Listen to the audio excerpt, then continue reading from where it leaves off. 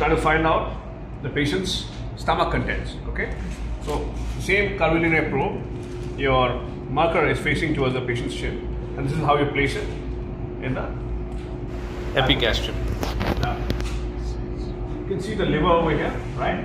And just below the liver and very close to the skin in this case, you can see, I'll acquire the image. This is the stomach. You can see the rugae, in the mucosal folds over here. I'll get a little closer if I can. So this is the entire liver and this is your stomach. I'll get it closer.